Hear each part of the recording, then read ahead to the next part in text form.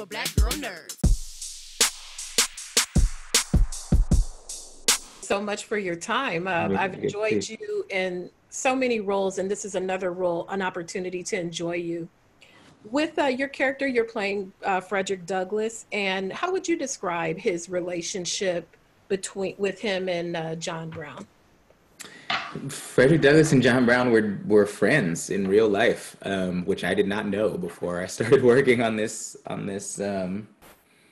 series, and that in and of itself is incredible. But the way that they respected and loved each other is like pretty phenomenal. When you start to read the letters that they were writing back and forth to each other, the ways that they had very differing opinions on how to achieve the same goal of emancipation. And they are, were both sort of brilliant thinkers who, like, this was their passion. This is what they had dedicated their lives to, but in very different ways. So they had a lot of arguments, but they also had an incredible amount of respect for each other. And I think trying to figure out how to make sure that came through in the series was one of our best, one of the exciting challenges of it, to have people who could love each other and be antagonists at the same time. Absolutely. That was particularly compelling to me as well, along with the fact that the story, we're getting so much of the story from the vantage point of a younger person. How does telling a story that way, how does that conduit act to advance the story differently as opposed to an adult character?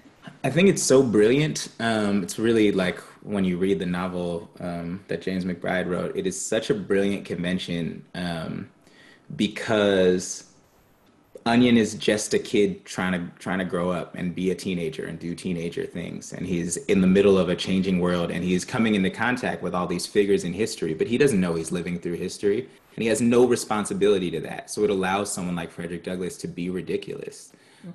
And to be human in a way that I think we don't often allow our heroes to be. And so by using this lens of a young boy who has like all of us like approach history with a certain kind of reverence or a certain kind of standpoint, right? Of our particular vantage point. And it's been developed over years and years of conditioning of this is what's important to know about this person's story. And Onion doesn't care about that. So you just get to see events unfold. And if Onion thinks they're ridiculous, they get to be ridiculous.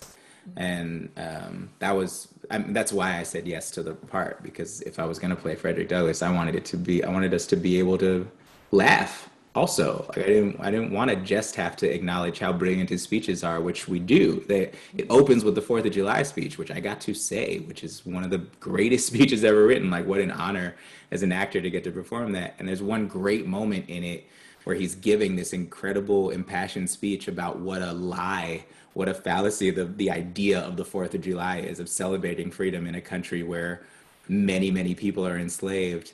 And Douglass looks over to a woman in the audience and winks at her because he's trying to get money from these women. He's out here hustling to raise money for the cause of emancipation.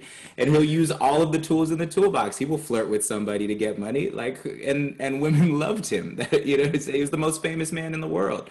I think getting to see all of the sides of the coin is really dope. And I had a great time trying to figure that out.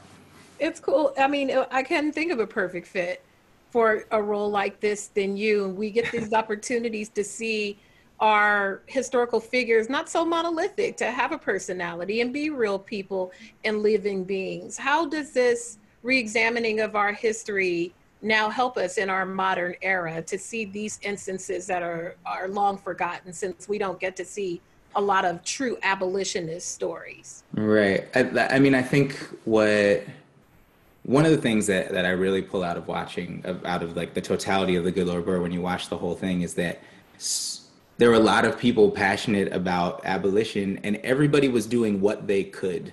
And a lot of like people, and some people Frederick Douglass couldn't do as much as John Brown could do. Frederick Douglass was not willing to die for it, but John Brown was.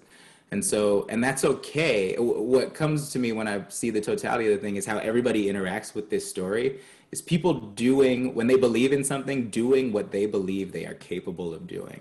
And we're I think oftentimes we think that what we can do isn't enough, and so we don't do anything, right? And that's when I think sort of the powerful elements of this story is like, you know, when I watch it, it makes me feel like, well, I couldn't go to a march, but I could sign this petition online, and that's not nothing. Right. Me not doing it because I think it's not enough is nothing, right? But doing the piece of it that I can do, and the totality of those things is how you end up with a very small group of people figuring out how to take Harpers Ferry, the biggest, most powerful armory in the country at the time. And what they showed was that the Civil War would work. We wouldn't have had a Civil War without this moment in history that none of us are taught about, because it shows you that a civil war would work, right? And that's a dangerous thing for a country to teach you. So we bury this part of history, and we say the Civil War happened because Abraham Lincoln wanted to free the slaves, and we put the power back in the government. But that's not why it happened. And one of the reasons that it happened was because John Brown and this ragtag band of like very few people showed you that it was possible if you actually wanted it to happen. Once the whole country saw that, you couldn't back away from it. Absolutely. I thank you for your part in bringing these parts of our history back to life. It's always a pleasure to speak with you, and have a wonderful day. You too. Thanks so much.